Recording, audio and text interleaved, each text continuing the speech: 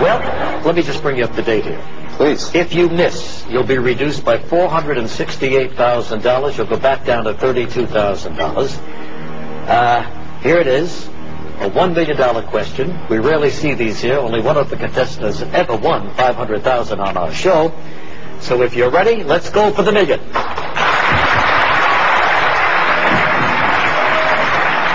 Which of these U.S. presidents appeared on the television series Laugh-In? Lyndon Johnson, Richard Nixon, Jimmy Carter, Gerald Ford. I'd like to call my parents right now. Sure. Use my lifeline, call my parents. What are their names? My father. I'll talk to my father. Does he have a name? He does have a name, yes. Tom. All right. Our friends at ATT will get your dad on the line, and we'll see if he can help you. Hello? Hello, Tom. Yeah. Hi, Regis Philbin here from Who Wants to Be a Millionaire. Hi. We've got your son John with us right now. He's doing pretty well. Good. He's won $500,000. Wow. And he's going for $1 million.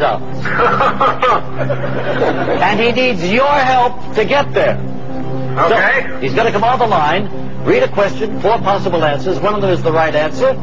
And the next voice you hear will be John's. John, you've got 30 seconds. Starts right now. Hi, Dad. Hi. I don't really need your help. I just wanted to let you know that I'm going to win $1 million.